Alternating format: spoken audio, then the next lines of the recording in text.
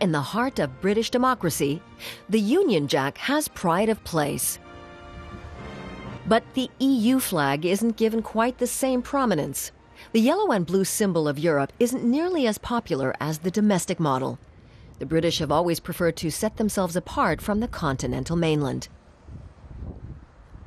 The London banking district, one of the largest financial centres in the world, long served as a demonstration of British might. But then the global financial crisis hit. Former bankers James and Ian used to be heavy hitters in the financial world.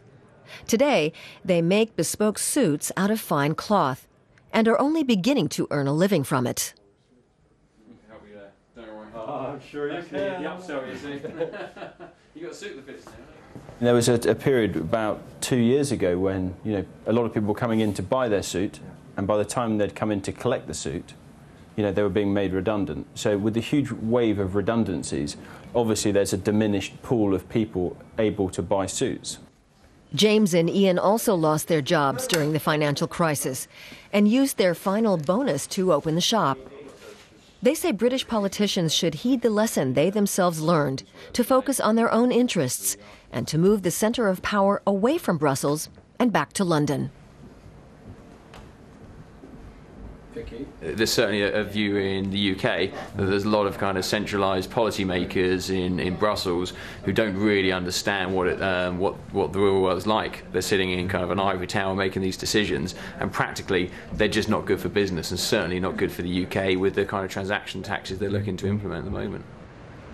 The British have always been critical of the EU, even though Britain has been a member state for decades and reaps enormous benefits from its access to the European market. Millions of British jobs are dependent on the EU. But the fear that Britain will lose its independence carries more weight than rational arguments. You can see here that when ranking international institutions, places like the World Health Organization, the United Nations, NATO, are all more or less favorable to the British public. However, the European Union ranks absolutely last, just after the G20 and the IMF and World Bank. A challenge for Europe supporters. There's no mistaking the public's EU skepticism. Now, during the euro crisis, the EU has become an even tougher sell. No one even wants a free shopping bag. They're trying to sort of take over this country in a way, you know what I mean? From a holidaymaker's point of view, we can see how nationals of other European countries are really struggling. Even the British government is stoking anti-EU sentiments.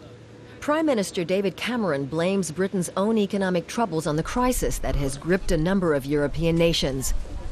But the pro-Europe side remains undeterred. People seem to misunderstand the reasons why behind the debt crisis. They don't realize that the Eurozone as a whole is a very healthy economy. Growth is higher over there, inflation is lower. They just focus on the fact that a couple of member states of the European Union have trouble with debt, and they don't realize the benefits that come from it. You can see, this is over 86. But for Mark Seddon and other EU critics, these arguments don't hold water. They want to leave the European Union. If you can believe. They're campaigning to have Britain hold a new vote on EU membership. Clearly, there are a lot of people associated with the campaign who have amassed plenty of good economic arguments to say that actually Britain could do quite well outside the European Union. They would cite the examples of Norway or Switzerland.